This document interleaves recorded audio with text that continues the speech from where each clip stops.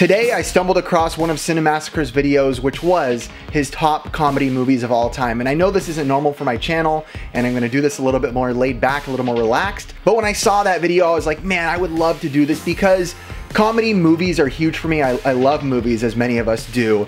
But if I could pick one genre that kind of stuck with me as a kid, that really transferred into my adult life, kind of plays into my character of who I am today, being a goofy guy, a loud guy, not taking things too serious in life, it would be comedy. So I thought it'd be cool, again, just like James, not necessarily saying my top 10 absolute comedy movies of all time, which these all probably would land in there, so I guess you could call it that. But today we're gonna look at some of my favorite comedy movies of all time and just talk casually about them. The first movie is probably the movie I watch the most when it comes to comedies, not necessarily saying it's my favorite, but whenever I get a night to just relax, my wife always comes in and she's like, really? Are you watching Benchwarmers again? This movie stars Rob Schneider, David Spade, John Heder, Nick Swartzen, John Lovitz. The list goes on and on of awesome comedic characters, and this is kind of one of those ragtag teams where when they all got together, it wasn't necessarily a cast that I thought I would find particularly funny together, even though some of them obviously worked together in the past. But John Heder in that mix with a lot of these guys honestly makes me laugh so hard. Yes, he plays kind of like the Napoleon Dynamite type character where he's dumber than dirt and very duh. David Spade in this movie too. I would say yes, my favorite David Spade performance apart from maybe Emperor's New Groove. Absolutely love it. I love seeing Rob Schneider too kind of play a cool guy, because I know a lot of Adam Sandler movies, so he's not necessarily the cool guy.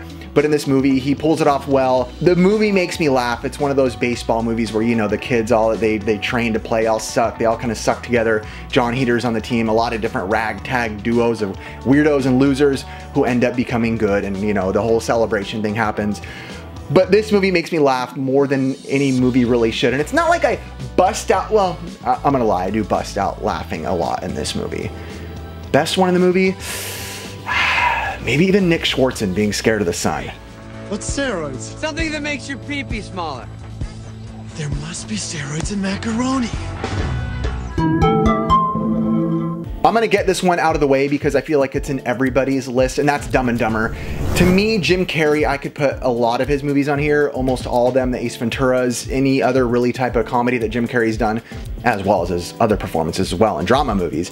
But speaking of Jim Carrey, I would say he was my idol as a kid as far as the way I wanted to live my life and be goofy. I was always very slapstick in high school, very over-the-top physical comedy in high school. That's how I always worked. So Dumb and Dumber, Jeff Daniels, amazing in the movie as well. They did it, I think, in a way where the whole being dumb and duh and stupid was not overdone, because yeah, we saw in movies like Benchwarmers and movies going forward. I feel like when they did it at their time, it was prime Jim Carrey. Jeff Daniels was out of the blue. Nobody knew he could do something like this, was beyond hilarious in it. And them two together, I think it was darn right perfection for a comedy. Top 2 probably comedies of all time for me. Absolutely fantastic. I have to even say that I even did like the sequel, the official sequel, not the sequel with the other 2 guys, even though I didn't hate it. I like them all, but Dumb and Dumber 1 is outstanding. I like you a lot. Okay, now I'm actually thinking what movie I might have actually literally laughed the most out loud ever at one time through an entire movie, and that has to be Kung Pao. I remember watching this with Ricky at a friend's house. We had a group of high schoolers over, high school girls over. We were in high school. Everyone was in the jacuzzi having fun. Ricky and I, all the guys and the girls were in the jacuzzi doing their thing, being cool, and Ricky and I were in the house, and we started to watch this little movie called Kung Pao, and we were like, okay, we'll be out there in a little bit to hang out.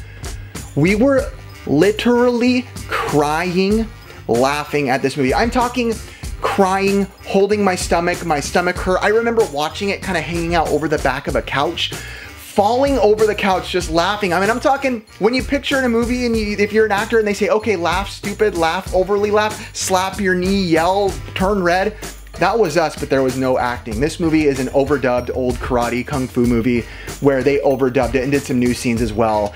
Not a big fan of some of the CGI stuff in the movie, but the comedy in this movie, Steve Oderick, or Oderick, the actor's name, I can't remember how you exactly pronounce his name.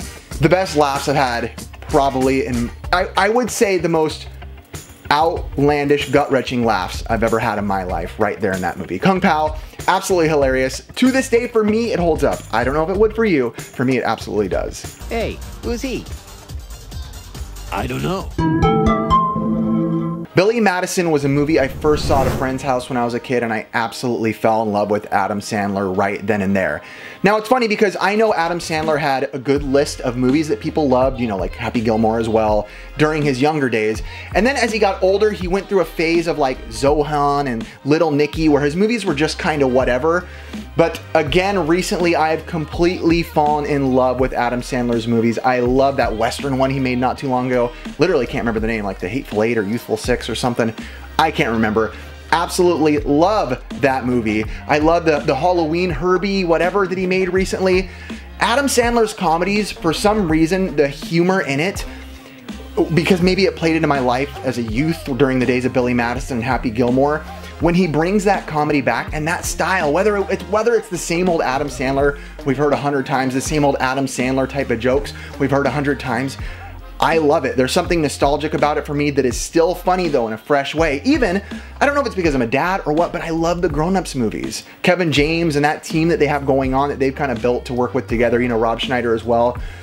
Hilarious movies. Adam Sandler will always stick in my brain as one of the legends in comedy for me. I'd say him and Jim Carrey are right up there among, I'd say, probably a huge part of my laughs as a kid and even now. Who are you? I don't even know you. Go in, mister. Are you okay? Yeah. If I have to pick a movie that I quote the most, I would say there's probably two. Both of them are comedies, but I'll tell you about one of them right now, and that's Pee-wee's Big Adventure. Paul Rubens' type of humor as Pee-wee Herman was everything I wanted to see as a kid. Yeah, he had Pee-wee's Playhouse, which I didn't love, but I liked. But Pee-wee's Big Adventure, man, I mean, the movie, I've said this before, but the way it started out, when you were a kid and you see Pee-wee get out of bed and he is just automatically a goofball. I mean, this guy isn't aged. Aged isn't a thing. He's a little kid goofing around, walking with his slippers, smelling the carrots, la la la la la la la la la la. And then he gets out of bed, and then he goes down the slide, and then he goes into this giant wonderland with his dog Speck, just him in his house brushing his teeth.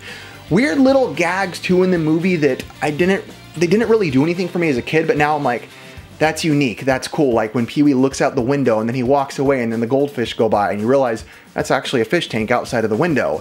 From the way he waters his lawn, and you have to think as an adult when he turns on, you know, to water his lawn and the octopus guy, his arms are flying everywhere. I, as an adult now, imagine what it would be like to do that, knowing the neighbors are watching and just probably looking at this guy like, look at him living and enjoying life. We need more of that right now, by the way. I just love it. It's so pure to me, even though, yes, I know Paul Rubens doesn't have a perfectly pure history, but that's okay. Pee-wee's Big Adventure, so many quotes in that movie. I love even some of the animations in the movie. I love the animations on Large Marge's face. I love the animations in Pee-wee's Nightmares. The cast of characters are just awesome as well. Francis does an amazing job as well. Andy does an amazing job as well. Dottie, Chuck, Pee-wee, all of them. Just a fantastic, funny movie on all levels. If you've never seen it, I actually highly recommend it. Favorite scene right now would probably be when Pee-wee and the homeless guy are singing Jimmy Crack Corn and I Don't Care. And the homeless guy outdoes Pee-wee, tires out Pee-wee, and Pee-wee says screw it and just dives off the train. Always made me laugh. Jimmy Crack Corn and I don't care!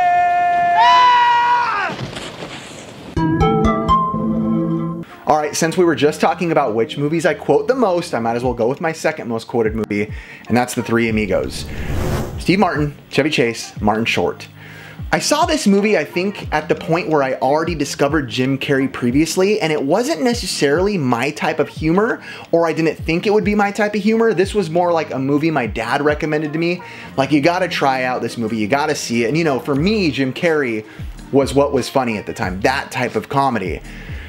And although there is a lot of slapstick in Three Amigos, it wasn't as slapstick, but I'm telling you, the jokes and the writing just landed joke after joke after joke after joke. Just even from some of the way the movie was shot, with the part where Steve Martin's up on the balcony walking across and, wah, wah, look up here, look up here, look up here. Some of my favorite jokes in the movie absolutely come from the bar scenes where they're in the bars, and the culture is so different in there from what they are. These Hollywood white boys basically dressed like overly sensationalized mariachi guys going into this bar, and just some of the lines they say would definitely not fly nowadays, but nonetheless, they absolutely would crack me up. Like when they first walk in and say, "Hi, we're not Mexicans." Or when they go to order their food, he's like, "Hi, do you have anything else besides Mexican food?" Those lines, even now as an adult, I cannot help but bust up at these. They land all their jokes in the deliveries. Excuse us, we're not Mexicans.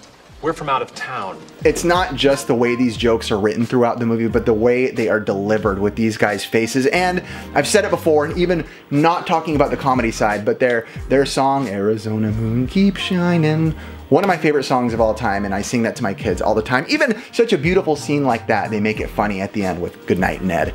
I absolutely adore this movie, and I always will. Before I go on to give you guys one more in my final mention, I'm going to give a little honorable mention, and that's going to be Gene Wilder, specifically the movie Young Frankenstein.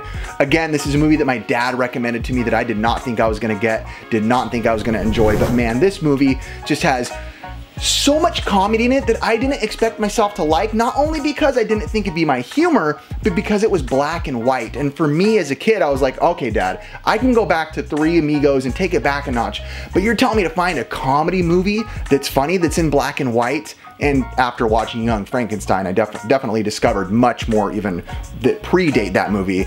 But when I discovered Gene Wilder, and you know, things like Willy Wonka as well, Blazing Saddles, that guy's comedy, his demeanor, his delivery, his approach, his look, the way his mouth moves and his mannerisms when he gets crazy and goes wild, nails it every time. Gene Wilder, absolutely brilliant in the comedy world and other worlds as well.